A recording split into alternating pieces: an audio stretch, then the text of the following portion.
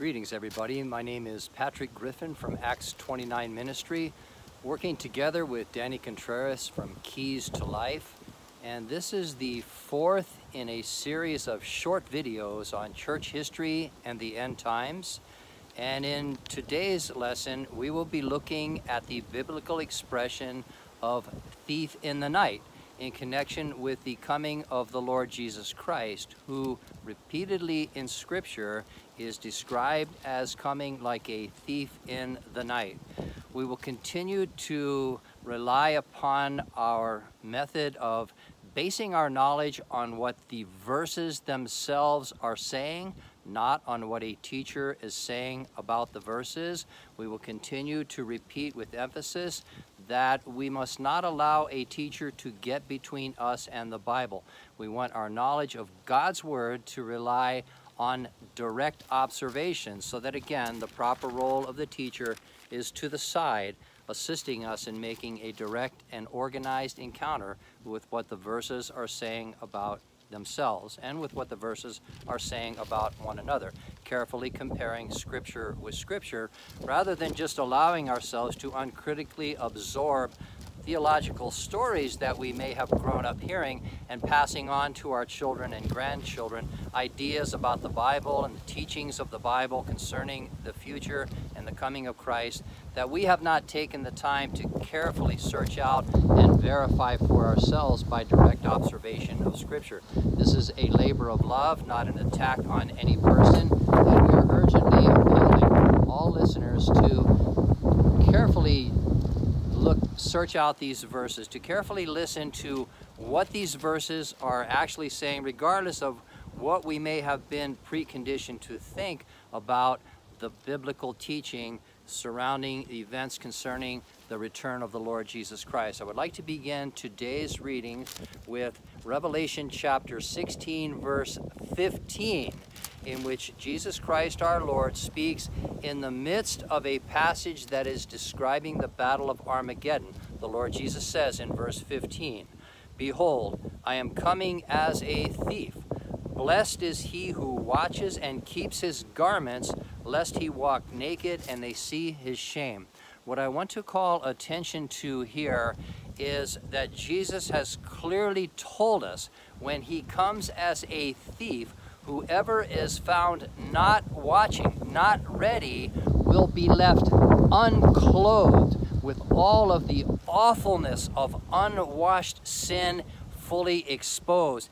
And he warns that those not found watching will be left naked with their shame wide open for all to see. So comparing this with 1 Thessalonians chapter 5, and we want to read verses 2 through 6. Our key verse is 4. This is Paul writing to the church of the Thessalonians, and beginning with verse 2, he says, "For you yourselves know perfectly that the day of the Lord so comes as a thief in the night." There again is our expression. "For when they say peace and safety, then sudden destruction comes upon them as labor pains upon a pregnant woman, and they shall not escape." Here's a key verse, verse 4. "But you, brethren, are not in darkness, so that this day should overtake you as a thief." Now this is interesting, because here the verses have plainly told us that the coming of Jesus Christ like a thief in the night is not a reference to how that day will be experienced by those who are in Christ, by those of the church. He says, again, reading for emphasis, "You, brethren, are not in darkness, so that this day should overtake you as a thief."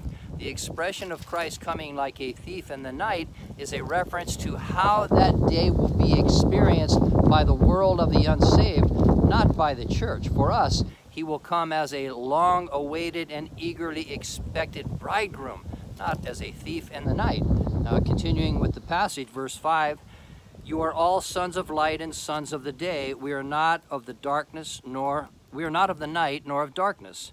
Therefore let us not sleep as others do, but let us watch and be sober." And this lines up squarely with the warning that Jesus gave in Revelation chapter 16, verse 15, that blessed is he who watches And why would we be told to watch unless we are going to be here on the day when Christ comes in flaming fire to fully expose the shame of the unforgiven sin in the world of the unsaved? So our message to the unsaved needs to be not a backdoor way of getting out of the urgency of the message for today by implying that there will be opportunities for salvation after the return of Christ for the church. We need to emphasize the urgency of the message that today is the day of salvation, and when Jesus Christ returns for the church, there will be no opportunities ever for anyone to be saved. We don't want to be found guilty of not having carefully searched out ideas that we have heard and putting them to the test of the Scripture. The popular expression that the coming of Christ like a thief in the night is referring to the sudden silent snatching away of the church is nowhere supported by any direct readings of the Bible. It is an idea that is loaded into the verses by those who have been conditioned to believe that this is what the Bible teaches. So we want to recognize the difference between having knowledge of the Bible and having knowledge of a theology about the Bible. Everything has to be put to the test of direct observation in Scripture. And reading now from Matthew chapter 24, verses 43 and 44, with a view to what we have already looked at concerning the expression of thief in the night in connection with the return of Jesus Christ, how this day will not come upon the church as a thief in the night, but this again is an expression for how that day will be experienced by the world of the unsaved. You, brethren, are not in darkness, so that this day should overtake you as a thief. Matthew chapter 24, very important verses here for our study today. Verses 43 and 44, Jesus said, "But know this, that if the master of the house had known what hour the thief would come, he would have watched and not allowed his house to be broken into. Therefore you also be ready, for the Son of Man is coming at an hour you do not expect." Let's pay very close attention to how the Lord Jesus worded this warning. He is saying that it is not a good thing to be caught by a thief, and only those who are not found watching will be caught as by a thief. Those who are found watching will not be caught as by a thief. Never in the Bible is it presented that it is a good thing to be struck by a thief.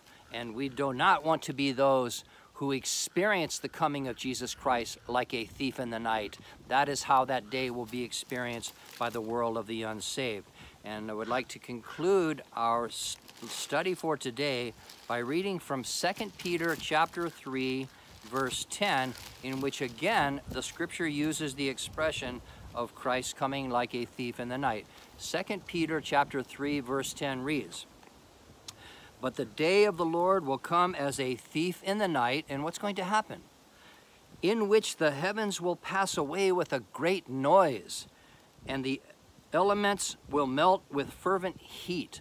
Both the earth and the works that are in it will be burned up."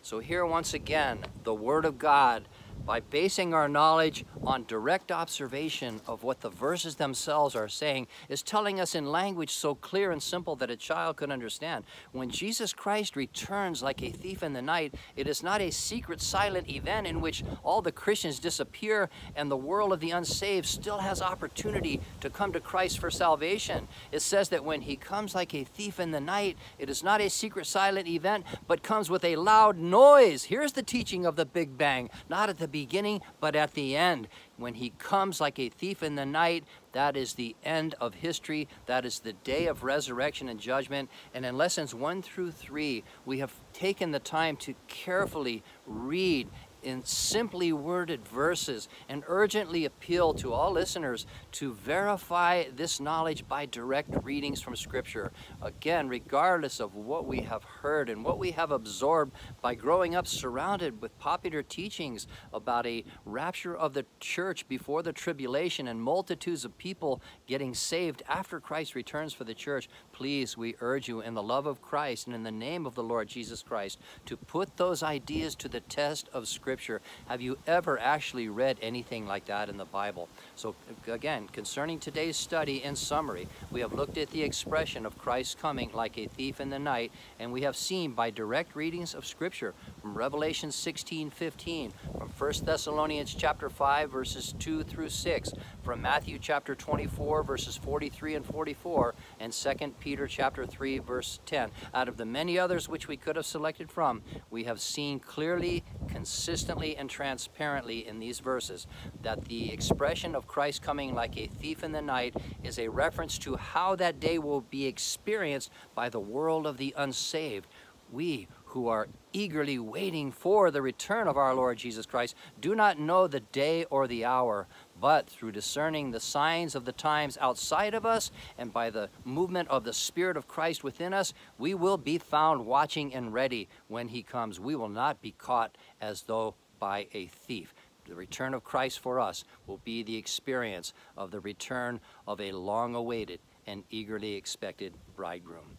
We say these things to you in love, and we urge you to verify from the Scripture everything that has been said, and let's be careful with repeating ideas that we have heard from others without carefully putting them to the test of Scripture. We love you in the name of the Lord Jesus Christ, and God bless you in the holy name of his Son.